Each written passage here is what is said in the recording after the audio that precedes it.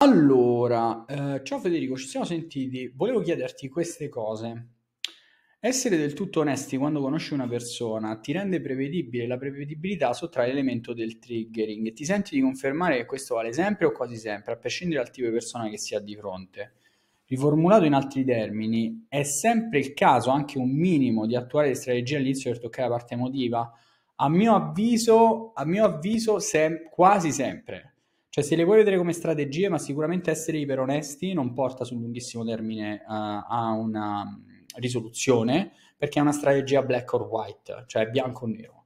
E in realtà la strategia black or white c'è, ma poi la devi riadattare sempre, cioè quindi devi sempre riadattarti al contesto. Ci sono situazioni e condizioni dove è ok essere onesti e sinceri all'inizio, ma quello dipende anche dal tuo assetto mentale. In linea teorica, se vuoi aumentare le chance di portare a te una persona, in generale all'inizio vuoi andarci con calma e mantenere il mistero, cioè più rimani in una zona grigia meglio è in teoria, ok? Quindi più esci dalla zona grigia di percezione dell'altro e peggio è. La zona grigia significa che sa se sei presa o non presa troppo, non deve essere né troppo che sa che sei presa e né troppo che sa che non sei presa, quindi tendenzialmente le strategie sono sempre ok.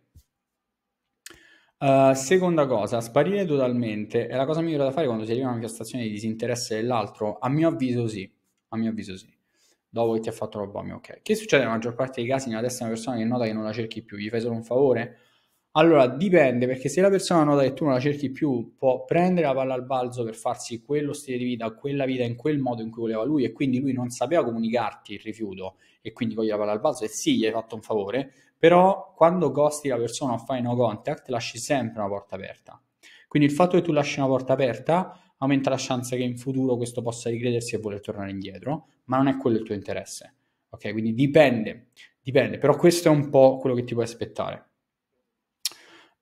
Se ricompaio dopo tanto tempo, può fare più effetto lo sparire totalmente per sempre?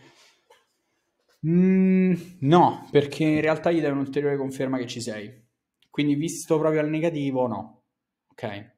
È possibile che una persona dopo un po' di tempo in cui non vi sentite voglia riattaccare il bottone ma non abbia il coraggio di farlo perché sa che si è comportata male? Ha senso fornire un appiglio, rifarsi un minimo vivi?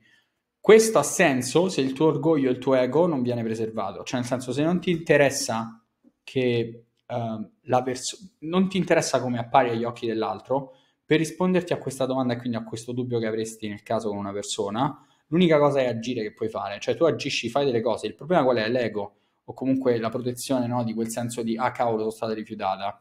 Se tu agisci in funzione della protezione del rifiuto, in realtà, e quindi scappi dal rifiuto, avrai seri problemi a ottenere quello che vuoi in generale.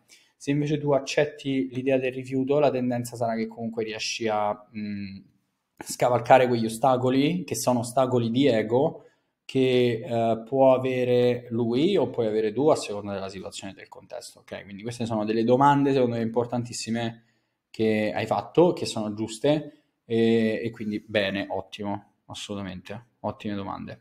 Bene. Per chi vede il video, ricordo che attiva l'iscrizione al club riservato in descrizione. Ci vediamo dopo.